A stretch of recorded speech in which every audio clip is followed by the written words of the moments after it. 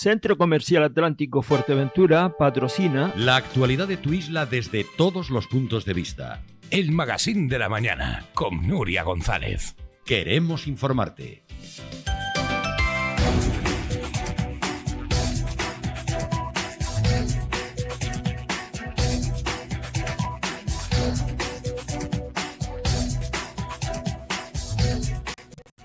Bueno, estamos de vuelta, son las 8:30 de esta mañana de viernes, día 22, y como decíamos vamos a darles una muy buena noticia. Lo hacíamos ayer a través de las redes sociales, pero hoy vamos a conocer todos los detalles de cómo ha sido el rescate de un burro en la punta de Jandía, que ha tenido en vilo pues a prácticamente toda Fuerteventura a raíz de la publicación de un vídeo en el que pues se apreciaba que estaba en malas condiciones físicas. Hoy está con nosotros Guacimara Cabrera, de Oasis Wildlife. Bienvenida, Guacimara, gracias por estar aquí. Gracias a ustedes.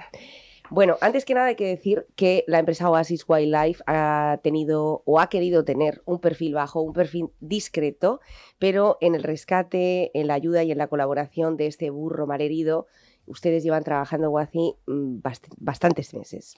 Sí, desde que nos avisó el ayuntamiento hemos estado haciendo la supervisión del mismo, hasta 3 y 4 ocasiones que hemos ido al lugar. Y bueno, es una estrategia realmente de cura y rehabilitación de un animal salvaje como este.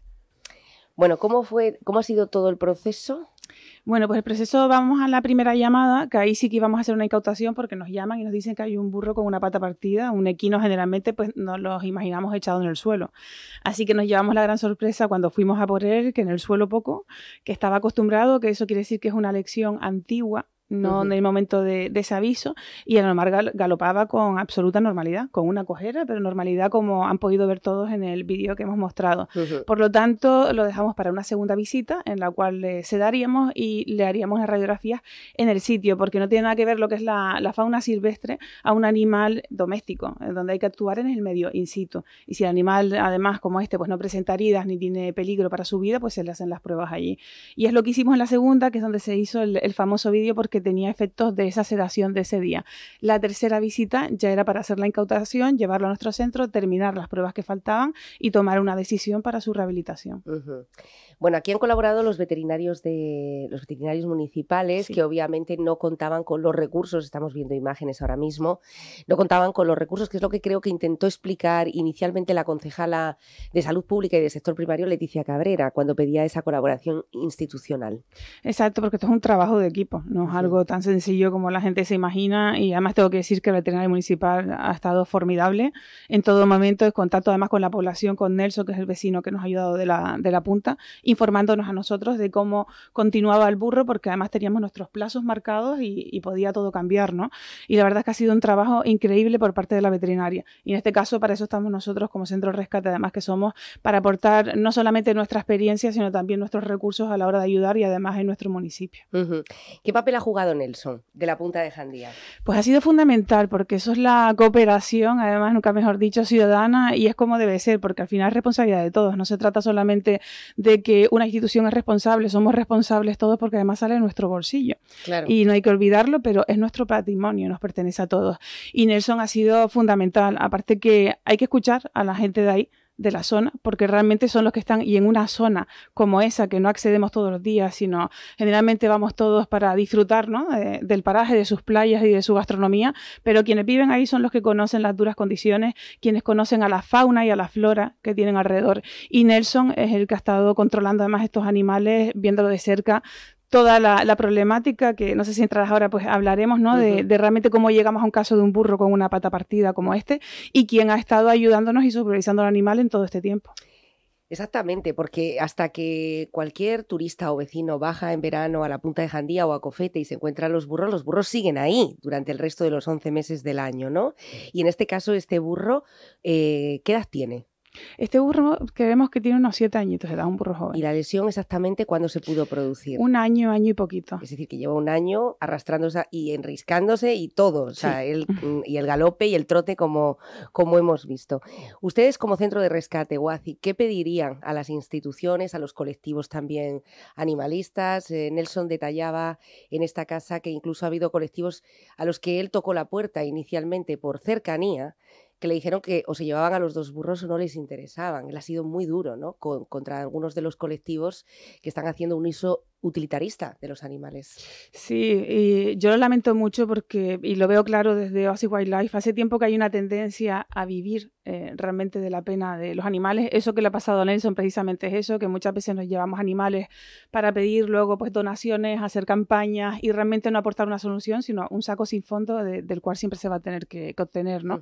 Pero en este caso, el problema de este burro, que nosotros creemos que fue un atropello, además, es porque es una especie silvestrada. La especie silvestrada no necesita al hombre absolutamente para nada. Tienen comida, tienen agua, se han buscado la vida desde hace 6 siglos y nosotros no tenemos que intervenir. El problema que ocurre, y en estos meses, como dices, es que la gente va, se entromete, entra en su espacio, les aporta comida que no es comida natural ni salvaje, galletas, pan con azúcar, que además es malísimo, pero con eso los improntamos. Es decir, el burro aprende, además es muy listo y muy rápido, y si tienes la comida a 10 pasos y una comida muy golosa, pues va a ir a por ella, y entonces va a depender de la mano de alguien. Eso quiere decir que cada vez que venga un coche van a ir a la carretera, por lo cual es un peligro, tanto para las personas como para el animal, que es lo que le ha pasado a este animal en sí, ¿no? Entonces realmente yo a lo que llamo a la responsabilidad, a saber convivir con la fauna salvaje y tratarla como lo que es. Cuando decimos y cuando hay esas campañas de no dar de comer, incluso a las ardillas, que lo vemos mucho, lo debemos de trasladar a todas las especies que sean salvajes,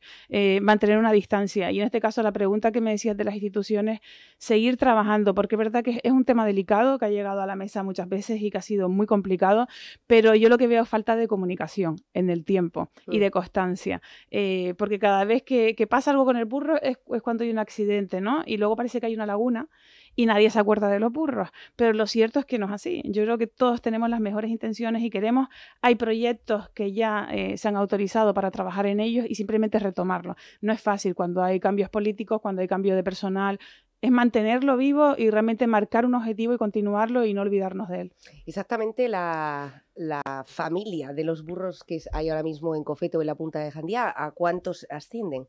Yo ahora la verdad es que lo desconozco. Hasta antes del COVID sabíamos que habían 23 burros, que es muy poquito, además una raza en peligro de extinción única, la primera que llegó aquí a Fuerteventura 6 siglos desde África, y ese es el problema que hay, que no hay un censo real actual de los que están en vida silvestre. Hay una asociación del burro que trabaja muy bien, pero no sabemos, la asociación del burro en este caso son burros que están en casas, en fincas y demás, pero no tienen el control de los burros que están en campo, de los burros salvajes. No hay un proyecto real de conservación, de reintroducción en el medio. Hay una polémica, además, hay un discurso incómodo, el cual no se quiere tocar, porque hablamos de especies asilvestradas. Hay técnicos, hay expertos que no están de acuerdo en que existan en el medio, hay técnicos que lo defienden porque ya es una especie reconocida y que lleva ahí muchísimo tiempo.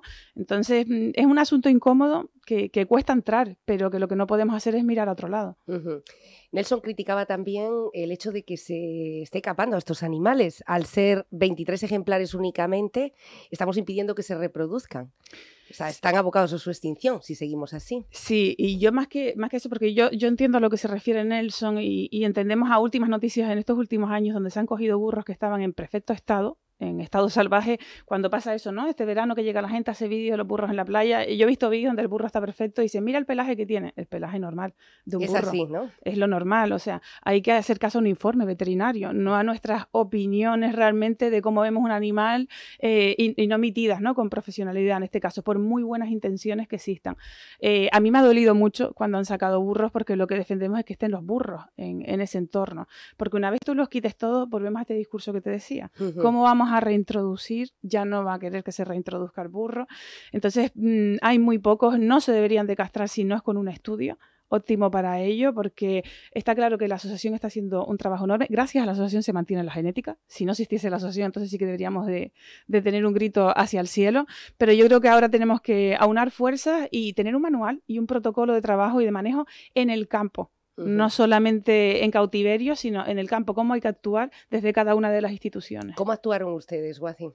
En nuestro caso, nosotros tenemos un convenio con las instituciones como centro de rescate y siempre lo que hacemos es rehabilitación y devolvemos el animal al medio si es óptimo para devolverlo. Tratamos de no improntarlo, tenemos una sabana de 1,5 millones perdón, 1,5 millones no, 1,5 kilómetros, donde están sueltos, donde no tienen contacto con nosotros y luego ese animal se devuelve al medio. En este caso, como te digo, la última vez que trabajamos con las instituciones con un programa que ya estaba puesto, se capturaron los últimos burros que quedaban en el Saladar, que es la zona del Saladar, un grupo de 12 burros, si no me equivoco, que están en Pozo Negro a día de hoy, se sanearon para reintroducirlos. Eso se ha dilatado en el tiempo, no se han reintroducido y es el paso que se tiene que dar, porque esos burros están ahí, en Pozo Negro. Y esa es la idea. Sé que las intenciones están, sé que todos los políticos esto lo tienen claro y sé que se hará. Ahora, ¿cuándo? Es lo que hay que poner la fecha y cómo. Claro, porque una de las cuestiones que, bueno, pues que puso un sobreaviso es que el ayuntamiento lo había intentado con sus veterinarios municipales y con ustedes, pero luego pedía, ¿no? Pedía más competencias o pedía más recursos, pedía pues unos recursos que no dispone el ayuntamiento de Pájara. ¿Qué ocurre? Claro, a la hora del protocolo, si mañana aparece un burro o si aparece otro animal en una situación similar. Sí, yo creo que ahí, y que me perdonen, viene mucho por la falta de comunicación y trabajo conjunto mano a mano. No comunicación porque no hablen, porque yo sí creo que hablan, bueno, y me consta, ¿no? Pero de sentarte y poner un poquito más de cabeza fría, porque es que desde Oasis Wildlife esta polémica ya la hemos vivido. Y ya lo dijimos, hace 6 años pasó exactamente lo mismo. La competencia es tuya, la competencia es mía, hay un balón de un lado a otro. Y realmente todos quieren ayudar. Nadie quiere ver los burros así, nadie quiere ver los burros malos, realmente, ni con una pata partida, sin atender. O sea, todos quieren hacer, pero es algo tan simple como sentarse Y hacerlo de una vez por hacerlo todas. de una vez y sobre todo mantener una línea de trabajo, ¿no? Pues esto es lo que vamos a hacer si vuelve a ocurrir algo tan simple y sencillo como eso. Y me consta que esta vez así, de hecho nos vamos a reunir la próxima semana, además convocado por las instituciones para que se continúe esta vez, retomar lo que ya estaba hecho. Al final es algo tan absurdo como haber olvidado un paso que se ha dado hacia adelante hace años con una disputa exactamente igual.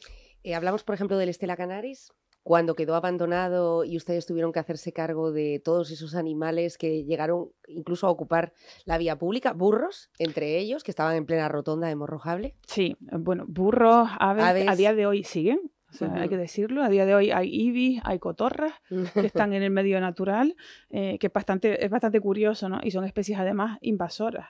Se soltaron muchísimos animales, fueron más de 200 animales los que se tuvieron que cautar con la ayuda de la Guardia Civil en este caso, y todas las instituciones. Y fíjate, acabas de dar un ejemplo de cooperación, porque ahí trabajamos en equipo mano a mano en un día. Fue una incautación en 24 horas impresionante. Por eso te digo que cuando se quiere y se puede, se hace. Y en este caso hay que querer menos politizar en el sentido... Yo aquí he visto mucho el juego de las redes sociales, es decir, de aquí a cuando las redes sociales marcan el ritmo del trabajo. No puede ser que una polémica en las redes sociales sea la que influye. Lo que tiene que influenciar es el trabajo de los técnicos, realmente, del liderazgo de la gestión, en este caso, que son los políticos que están ahí, consejeros y concejalas, que también están interesados, y no dejarse llevar por una presión en las redes sociales, sino mantener la comunicación con los medios para que al ciudadano le llegue la transparencia y la información correcta para que no se aviva realmente este fuego que se ha avivado con tantas faltas de respeto hacia profesionales, que es lo que a mí más me duele. ¿Ha habido usos clientelares a raíz de este vídeo? Sí. ¿Ha habido quien se intenta beneficiar? Lamentablemente, y eso lo pueden ver todos los usuarios en las redes porque sigue ahí, hay organizaciones desde conciertos, donaciones a particulares que no sabemos hacia dónde van porque por ahora no se ha pedido ninguna ayuda económica, el burro tiene todo lo que necesita, incluso todavía no se ha tomado una decisión final sobre las lesiones del animal. Eso debería de hacernos reflexionar mucho sobre dónde estamos ayudando, cómo estamos actuando y que hay que mantener cautela, esperar un poquito en las cosas y sobre todo esperar a ser llamados. Está bien la iniciativa y está bien muchas veces las redes sociales porque es verdad que se ejerce presión y se consiguen resultados, pero creo que, como siempre digo, no todo vale y hay que ser un poquito consecuentes porque podemos también ser víctimas de algo que no es positivo. ¿Qué pasó con el segundo burro, Guajín?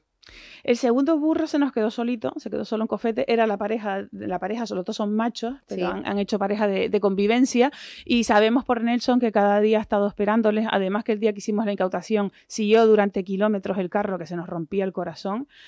Yo hubo varias veces que hablé con Carlos de Crines del Viento, lo llamé al móvil y dije, Carlos, para el camión y me dijo, no puede ser. Digo, para lo que nos lo llevamos con todas las consecuencias porque me destroza verlo así. Son animales muy aprensivos y muy gregarios y es que se quedan en el medio. Pero Nelson también llamaba a la reflexión junto con la veterinaria del ayuntamiento y tiene toda la lógica. Decía, mira, es verano, la gente va a seguir, la gente no va a respetar, este animal va a estar en peligro, lo van a terminar atropellando como al otro animal porque entre que está en la carretera esperando a su compañero y que va a buscar comida, es un desastre. Prefiero que esté el verano con su compañero haciéndole compañía, que lo echa de menos, y luego que vuelva a su medio. Y eso es lo que hemos hecho, va a pasar unas mini vacaciones con nosotros acompañando a Nelson. Bueno, Nelson nos decía que se había quedado efectivamente muy triste al ver que la pareja, bueno, pues su amigo, ¿no? La persona con la que convivía se había quedado allí, que incluso estaba esperando el rescate del segundo animal. El rescate, la incautación, ¿cómo fue? Porque claro, hay quien no se ha creído, precisamente por el vídeo, que el animal no pudiera ser atrapado, porque claro, un burro cojo suena difícil de creer que no se pueda atrapar. Ustedes han tenido que recurrir a crines del viento, a Carlos, para que vía lazo poder atrapar a este burro. Sí, Carlos es nuestro fiel colaborador, que lo hace además sin ánimo de lucro y no solamente los coge, sino arregla los cascos, la boca, todo gratuitamente. Es maravilloso. Fuimos con él y fueron 3 largas horas, porque además, aparte de cogerlo a lazo, es que no queríamos que siguiese galopando, porque nos había avisado Nelson que habían cuaticoches que habían estado días antes siguiéndole y esto podía pues empeorar, ¿no?, su lección. Así que 3 horas con mucha paciencia y a puro galope y sudor para coger a Nelson, que no fue nada fácil. Bueno, pues agradecimiento a Carlos, agradecimiento a Nelson. Nos hubiera gustado también, bueno, pues unas palabras que ayer emitía Leticia Cabrera, la concejala que además, bueno, pues procede también de esta zona, conoce muy bien el sector primario y conoce la importancia del burro majorero que ha tenido en la historia. Algo que también quería preguntarte, Guaci. Muchas personas en las redes sociales, además de vertir, bueno, pues muchos comentarios, hacían alusión a la importancia que ha tenido el burro en la vida de los antepasados de tantos majoreros. Muchos, y lo defendemos a capa y espada porque lo hemos vivido con el camello. Y nos pasa igual con el burro y no vamos a parar en ese sentido. Nos lo dieron todo. Son animales que nos ayudaron a crecer, a construir, sobre todo a recoger cosechas. O sea que no podemos darle la espalda y merecen estar ahí. Y que son seres vivos, igual de derechos y condiciones como seres sintientes que son. Bueno, en este caso, este burrito, que además lleva este nombre precioso, Nelson la Punta de Jandía, en honor a esa persona que estuvo allí y que ha estado, que además Nelson, hay que decir que no se ocupa únicamente de los burros, sino que conoce muy bien la Punta de Jandía, casi cada palmo, y se ocupa de otras cuestiones, ¿no? Se ocupa también del medio ambiente y ha denunciado en muchas ocasiones que esa zona de Fuerteventura, aparte de ir y disfrutar de un estupendo caldo pescado, merece un poquito más de atención las carreteras, ¿no? Sí, y para mí son los activistas reales, los verdaderos, son los que están ahí preocupándose el día a día sin obtener absolutamente nada de ello, más que la felicidad de ver las cosas bien. Bueno, pues como decíamos, el burrito ahora mismo está en esa zona de rescate de Oasis Wildlife. ¿Qué va a pasar a partir de ahora? ¿Se quedan allí todo el verano? Por ahora estará en el verano, estamos estudiando qué vamos a hacer con él. Tiene una lección que es obvia, tiene el hueso separado, entonces estamos incluso contrastando con más profesionales de equinos, además expertos incluso en equinos de alto rendimiento, para saber si, bueno, si se le puede intervenir quirúrgicamente, si es mejor dejarlo ya de forma natural. Tomaremos esa decisión con los técnicos realmente y con los expertos, no con la emoción, que es lo que nos juega malas pasadas. ¿Cuántos animales tiene ahora mismo Oasis Wildlife rescatados? Rescatados, pues mira, no sabía decirte cifra. Rescatada. En porcentaje te puedo decir que ya va a un 70%, que es bastante, en comparativa con los animales que son de conservación, que son más de 3.000 animales.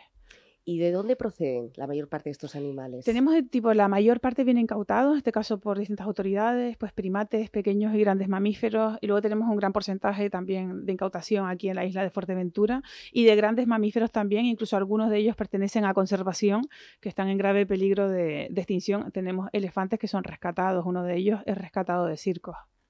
Bueno, ¿cómo se enfrentan ustedes al verano? Que es una temporada alta, hay muchísimo turismo, pero siempre manteniendo la sostenibilidad del parque, el respeto también a los animales. Pues sí, intentando estar encima de la ola sin caernos. Sí.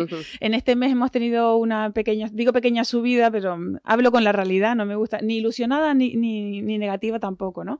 Pero sí, es más que evidente, ¿no? Que se ve el parque, se ve la sensación, la gente y esa alegría. Estamos en torno a unos 1.000, 1.200 personas al día. Ahora, en este mes, esperamos ir subiendo. Hay que decir que nuestra media normal es de 3.500 a 4.000 personas diarias. Todavía no llegamos ahí, pero bueno, lo importante es que estamos acompañados. Sabemos el esfuerzo que están haciendo quienes nos visitan. Vienen con picnic, esto es importante decirlo, pero estamos agradecidos aunque vengan con picnic porque por lo menos pueden entrar. No todo el mundo puede permitirse pasar un día al 100% con niños y demás, pero es algo también a ver que hay mucha gente en Fuerteventura, hay mucho turismo, pero realmente el gasto no está siendo el mismo. Y eso es la crisis, que realmente no es que toca la puerta, es que estamos en una crisis sumamente importante. Lo hemos hablado mucho sobre materias primas. Ustedes, además, con ese gran centro, me imagino que con el tema de los cereales y otras materias primas lo estarán viviendo. ¿A cuánto asciende el aumento de costes? Muchísimo. Digamos que se ha duplicado. Aparte que también, aparte de los costes, no encontramos personal. Eso es otra crisis sumamente, para mí es algo muy grave y personal cualificado. Estamos hablando que los profesionales se están buscando fuera cuando tenemos un talento enorme en nuestro país y no sabemos qué ocurre. No por las condiciones, porque son condiciones muy buenas y muy óptimas, pero no hay personal. La granja de camellos ahora mismo, comenzamos con nuestra producción de productos por fin, no tenemos tecnólogo, o sea, no encontramos tecnólogo. Lleva la oferta 2 semanas y muy poquitas presentaciones para esa oferta. Bueno, pues no me alegra nada la noticia, pero sí me alegra comprobar que lo que trasladamos a la Confederación de Empresarios de Canarias en esta casa y que negaron, que no tenían constancia de que existía escasez de trabajadores, lo está diciendo una gran empresa de altísimo rendimiento como es Oasis Wildlife. La escasez de trabajadores, ¿qué está pasando con los trabajadores? Es decir, que realmente no entendemos, te digo, bueno, muchos han ido fuera, eso es cierto, creo que también el ERTE ha hecho muchísimo daño en ese sentido y también las nuevas generaciones, los conceptos también que tienen las nuevas generaciones y también quizás nuestro modelo se ha quedado muy atrás en base también a los objetivos que van buscando estas nuevas generaciones, ¿no? Es otra mentalidad y creo que también tenemos que adaptarnos a ellos y el valor añadido no solamente es económico. La gente ahora que sale recién de las carreras ahora busca sitios de confort donde les aporte algo más, donde les aporte talento, conocimiento, emociones, adrenalina, enriquecerse a nivel personal. Entonces también las empresas tenemos que cambiar esos modelos, no solamente es la parte económica, tenemos que hacer ver que van buscando valores y esos valores hay que aportarlos desde la cultura de la empresa. Bueno, si no se encuentran valores en un centro con los animales, no sé qué sería en otras empresas, como un hotel, por ejemplo, que es algo mucho más frío, donde también están viviendo esta escasez y así nos lo trasladan los directores. Guaci, que vamos a seguir muy pendientes de Nelson, la punta de Jandía, que muchas gracias por ese trabajo. ¿Se puede ver? ¿Se puede visitar el parque y visitar el burro? Sí, está en la granja y se puede ver, está con su compañero. Y Nuria, si me lo permite, sobre todo porque yo llamo a unir mucho, sobre todo porque se ha generado muchos malentendidos. Me ha dolido un montón los insultos realmente de la gente, tanto a políticos como a profesionales, porque al final todos somos gestores. Ellos lo son públicos y nosotros lo somos privados, pero todos estamos preocupados. Entonces, muchas veces pensar que todas esas personas tienen familia y que realmente les preocupa y no hay que desmotivarlos, sino todo lo contrario, aportarles. Y yo agradezco tanto a Lola del Cabildo, a David de Vera, a sus consejeros, a Leticia, que ha estado ahí, a los veterinarios, a Nelson, a los operarios, a todo el equipo de Oasis Wildlife, a las personas que subieron ese vídeo, que no sabían que el animal estaba sedado en ese vídeo, pero que se han preocupado, y a todos los que están ahí, pero que realmente llamar un poquito a la conciencia de qué podemos hacer nosotros como ciudadanos, no alimentarnos, ser más responsables con la fauna y luego, de cara a las instituciones y a los profesionales, respetar el margen de trabajo. Y si hay que denunciar, pues tienes el 112, tienes un cuartel, un juzgado, muchísimos sitios. Las redes sociales no es la realidad. No nos importa, nadie está escondiendo nada, pero que hagamos las cosas con respeto porque todos tenemos corazoncitos y todos tenemos familiares detrás. Bueno, pues esa llamada a la unión, que además se va a visibilizar a instancia de este hecho el miércoles. Sí. El próximo miércoles, que será aquí con diferentes administraciones locales, insulares, colectivos, etcétera, para ver si se puede retomar esa hoja y, como muy bien apuntabas, que cuando haya un incidente de este tipo y un usuario de las redes sociales, como ocurrió a través de Twitter, pedía explicaciones tanto a Onda Fuerteventura como a Jessica de León, la consejera de Turismo, todo el mundo sepa qué tiene que hacer inmediatamente, ¿no? Y esta bola aún no crezca. ¿Saben si los animalistas han tomado acciones? No he visto. Además, estos días cuando nos pasó lo de los primates lo dije, que considero que hay mucha hipocresía. que según el tema que sea y lo que les convenga y puedan sacar de ello, pues realmente salen a defender y estar ahí. Pero por ahora, que yo sepa y que me conste, absolutamente nada. De hecho, nunca han trabajado por el burro majorero. Yo nunca he estado en una mesa sentada con ningún partido animalista trabajando, nunca les he visto proponer un plan, nunca he visto un proyecto ejecutado ni desarrollado por un animalista. Y yo soy más animalista que nadie, me considero, y defiendo los buenos, éticos y moralmente animalistas, que los hay además y son muy necesarios.